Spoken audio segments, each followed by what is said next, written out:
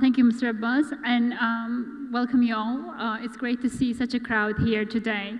So since we had like 10 minutes before, now 5, so I'll try to quickly make my points. Constructing a pluralist society in the Sharq region.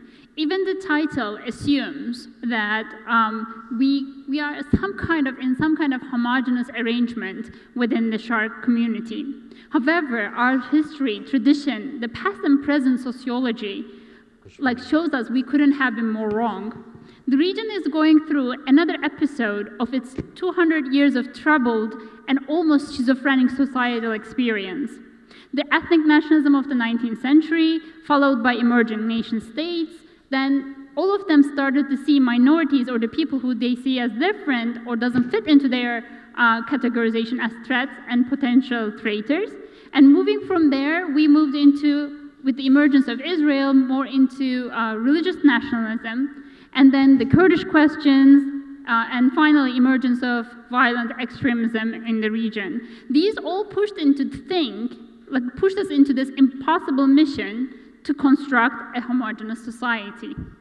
However, what we need to do is, we already live in diverse plural societies. What we need to learn is how we can live with them peacefully.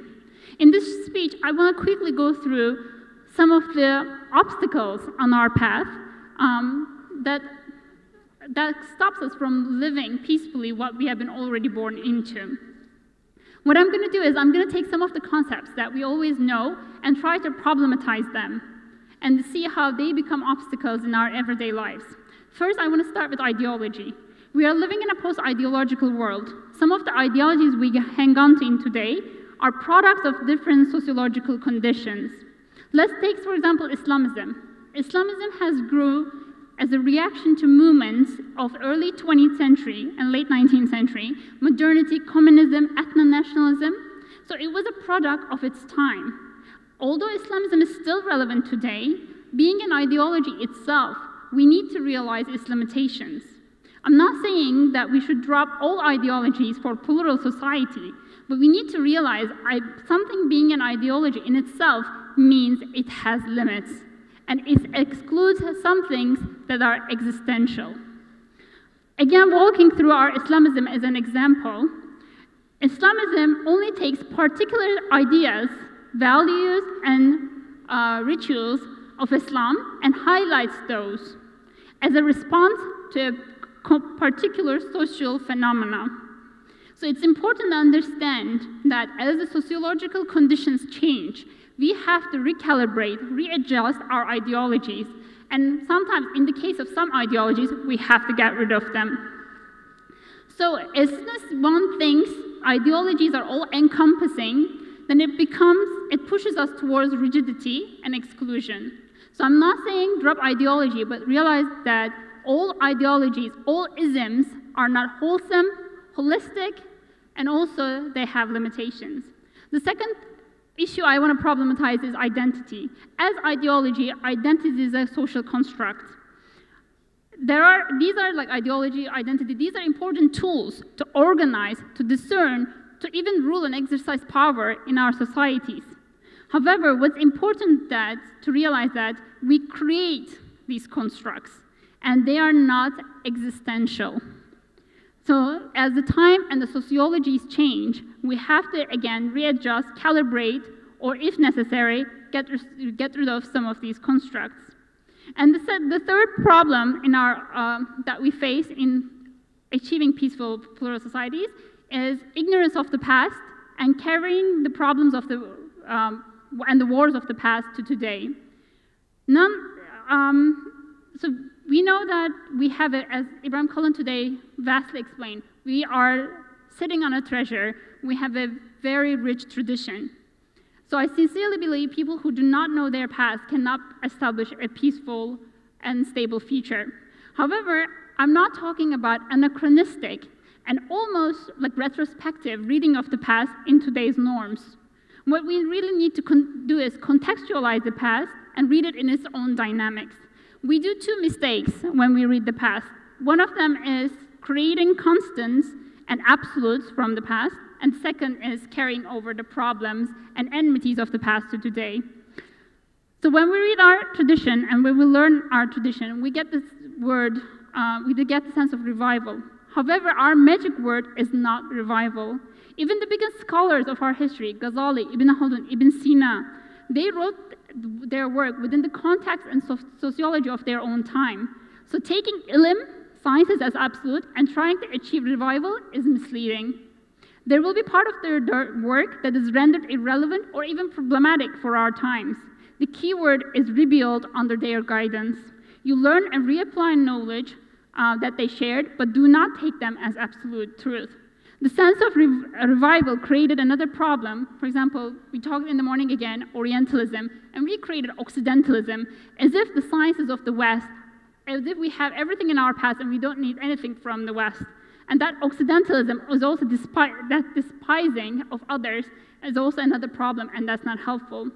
And the carrying over the enmities and the problems of the past to today. For example, I want to run this through a quick example. For example, the Kurdish issue. Recently, we have had this referendum, and we have been talking about it, and I ran into one scholar. He said, "You don't understand. It's a 1,000-year-old struggle." I was like, "Yes, I don't understand. How that struggle can be 1,000-year-old? And how could anyone have borne it? Is it possible?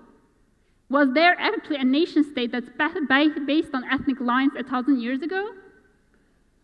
Because there was no Kurdish ethnic state 1,000 years ago, that means it's still a 1,000-year-old struggle? And why burden the people of today with the mistakes that almost all nations made in the 19th century? Because you see it as a historic movement. So all these overblown commemorations, memorials, remembrance days, all this anachronistic and retrospective reading of the past is creating problems. We're carrying burdens of the past to today. I want to finish with the last point I have is othering, finding others in our societies. There's one verse that I really like, which is the Hujurat 13. O mankind, indeed we created you from a male and a female, and we made you into peoples and tribes that you may get to know one another. Indeed, the most noble of you near Allah is the most righteous of you. Indeed, Allah is all-knower, all-aware. So, trying to exercise what I preached, I want to use Ibn Sina very quickly in this context. Ibn Sina explains existence in 3 terms. He says there is the absolute, the daruri, and he says there is mumkin daruri, the necessary possible existence, and there is mumkin, there is the possible existence. Human beings go into the mumkin, the only absolute, in his way, the only daruri, that everything depends on is God. And human beings, in this context, goes into the mumkin existence, which is conditional, the possible, the changing. So if we are, in our creation, part of the possible mumkin, that also means we exist in different states at a time. How can ever any sociological construct that we have made can be constant, absolute, and rigid? In this way, we need to reapproach our societies and reduce that rigidity and realize everything is a sociological construct, and as sociologies change, we need to change. My final point comes, as we always talk about different minorities, groups, religions, but one of the biggest troubles I find in all societies that is in the face of pluralism is sexism. In the ayah, it said, "We created you from a male and a female." So I think one of the biggest troubles of our region is also built on sexism. So my example for this is we just passed Eid al-Adha, we just passed Hajj recently, and anyone who has done Hajj or Umrah, the pilgrimage, what is the ritual that you keep doing? The sa'i. The sa'i is what Hagar, Abraham's black slave wife, has done to find food and water for her dying baby. She kept going between 2 mountains, Safa and Marwa, 7 times. And since Ibrahim alayhi salam, and today all the Muslims repeat her actions to complete their obligatory rituals. So what is Islam? Islam is making all the people repeat to understand the troubles of a black slave mother. So Islam is a religion that surpasses race, class, and gender, and we should all follow. Thank you.